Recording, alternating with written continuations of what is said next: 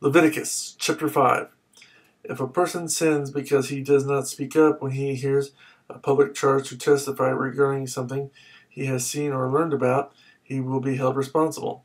Or if a person touches anything ceremonially unclean, whether the carcass of unclean wild animals, or of unclean livestock, or of unclean creatures that move along the ground, even though he is unaware of it, he has become unclean and is guilty.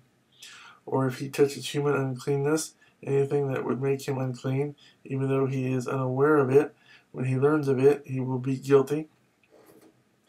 Or if a person thoughtlessly takes an oath to do anything, whether good or evil, in any matter one might carelessly swear about, even though he is unaware of it, in any case, when he learns of it, he will be guilty.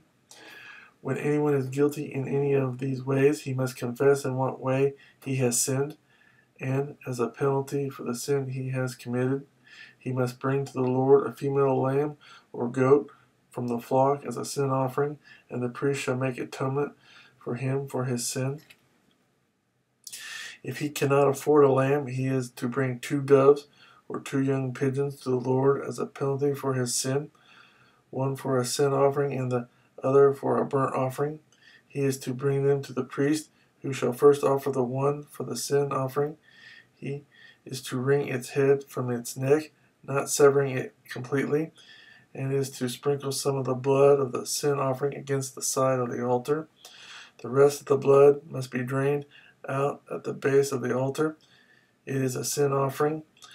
The priest shall then offer the other as a burnt offering in the prescribed way, and make atonement for him for the sin he has committed, and he will be forgiven. If, however, he cannot afford 2 doves or 2 young pigeons, he is to bring as an offering for his sin 1/10 of an ephah of fine flour for a sin offering. He must not put oil or incense on it, because it is a sin offering.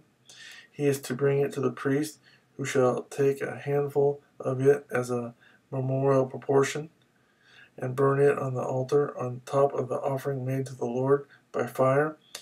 It is a sin offering. In this way, the priest will make atonement for him for any of these sins he has committed, and he will be forgiven. The rest of the offering will belong to the priest, as in the case of the grain offering. The guilt offering.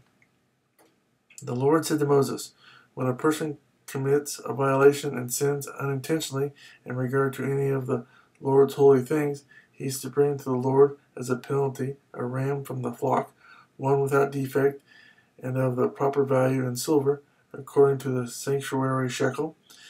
It is a guilt offering. He must make restitution for what he has failed to do in regard to the holy things.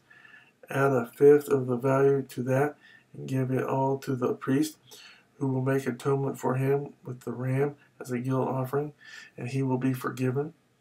If a person sins and does what is forbidden in any of the Lord's commands, even though he does not know it, he is guilty and will be held responsible.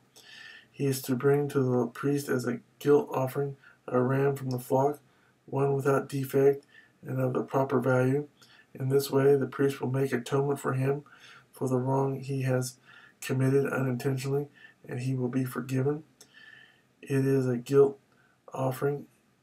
He has been guilty of wrongdoing against the Lord.